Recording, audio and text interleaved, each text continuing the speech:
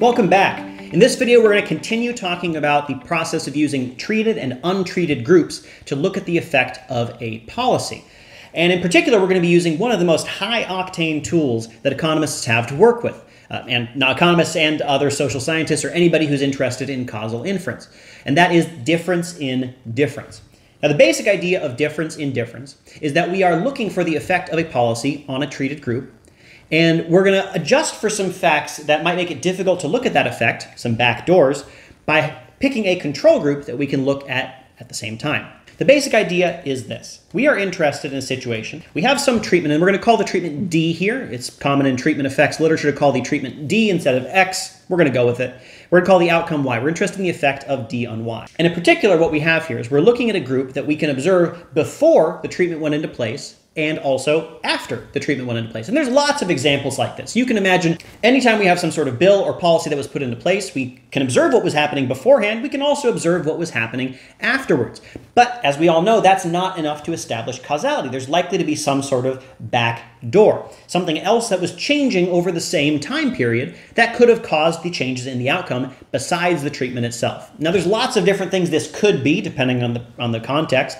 I'm just going to group it all together and say time. Something changed over time that caused the outcome to change besides the policy that we're interested in. That's a back door. Now, why do I have an arrow from time to the treatment itself? Well, remember, the treatment was enacted at a particular period of time. So if I look at the period before the treatment went into effect, well, there's no treatment. And if I look at the period after the treatment went into effect, there is a treatment. So time and the treatment are changing at the same place, right? So there's a back door there from treatment to time and then back to the outcome variable.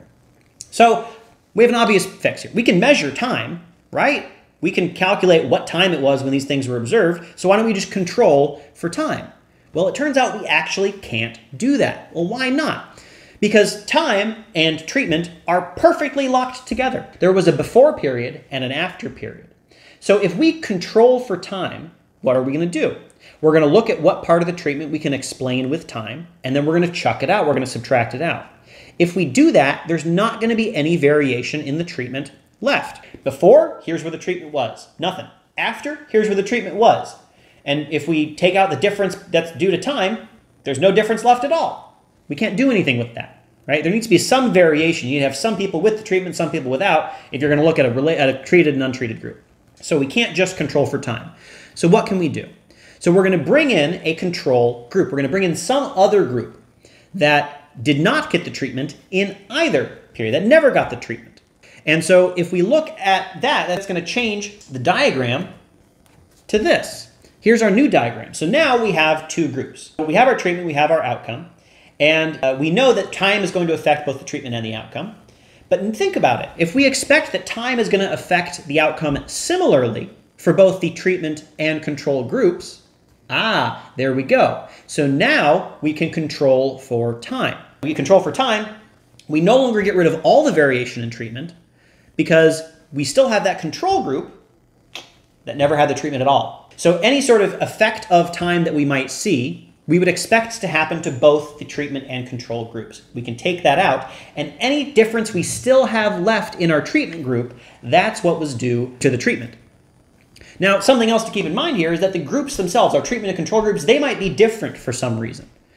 But conveniently, we can basically use fixed effects here. We can control for the identity of the group themselves to adjust for those things that are fixed about the group.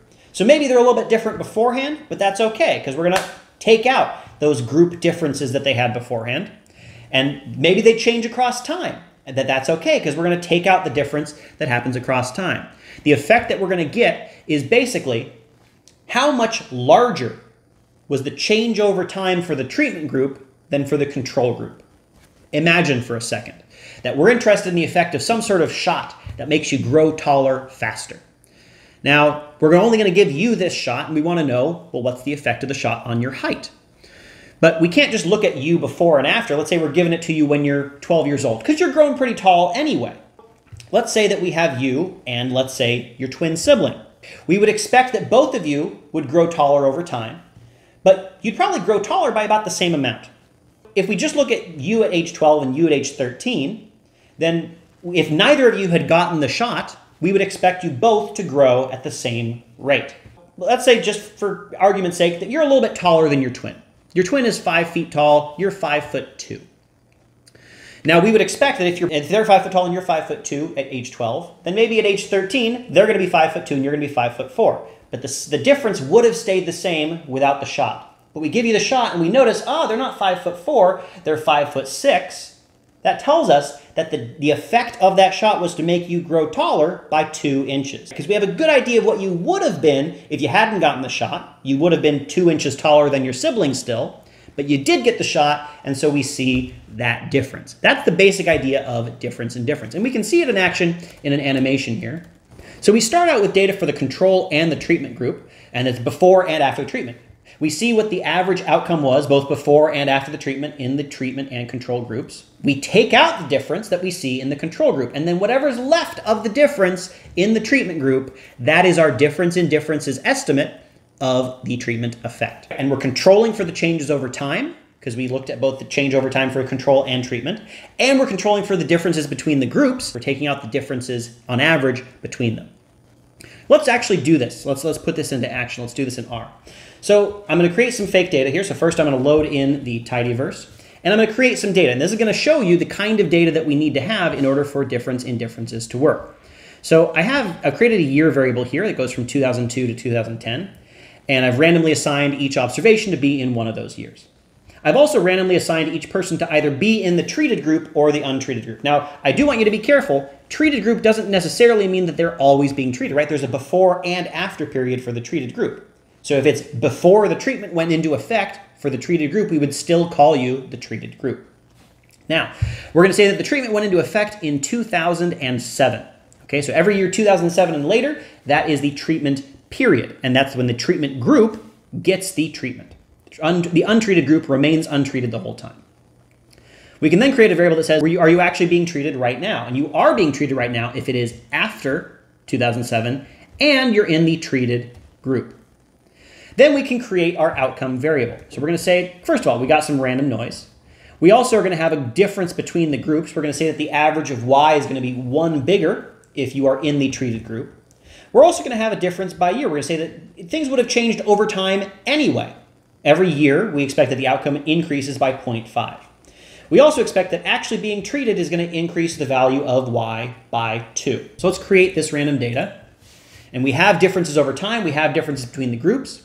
So how are we going to actually calculate the difference in difference estimate? So the first thing we're going to do, like we did in the animation, is to get the mean of the outcome variable within each group and before and after the treatment went into effect. So we're grouping by the group that you're in and whether it's before or after, and then we're taking the average. So let's do that. We get our means, and let's look at our table of means.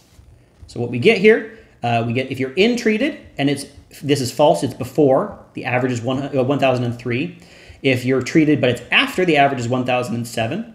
If you're untreated and it's before, it's 1002, and if it's untreated and after, it's 1004. So we're going to create two differences. We're going to see how the untreated group changed from before to after, and we're going to see how the treated group changed from before to after. So first, let's create the before and after difference for the untreated. So I'm going to filter the data to just look at the untreated group and just look at the after period, and I'm going to take the Y, and I'm going to subtract it from the untreated group in the before period, right? And look at the before to after difference for the untreated group. And that in particular is a difference of 2.2. It increased by 2.2 from before to after.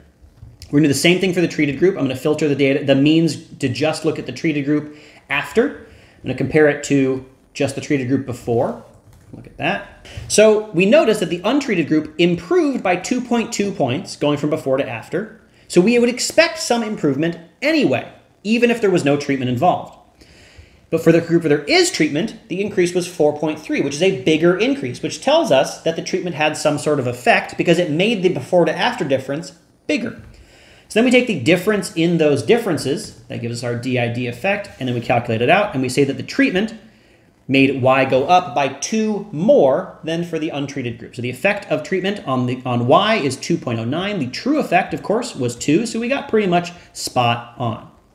Now, this is one of the most widely applicable methods of causal inference because it's very easy to apply, because all you need is a treatment that went into effect at some point. So we can observe the same group or the same person both before and after. And we need some people who got the treatment and some people who didn't. That's all that we need. And whenever we have that, we can use difference in difference. Now, there are some additional assumptions that go into this. We have to, for example, assume that before to after difference would have been the exact same if there was, in fact, no treatment effect. This might not be true. It might have been that those two groups were already sort of trending apart, in which case the treatment just sort of picked up those trends that were already going on, and the treatment wasn't really at play. But as long as those trends were on the same level beforehand, and they would have been continued on the same level afterwards, we're pretty much good to go.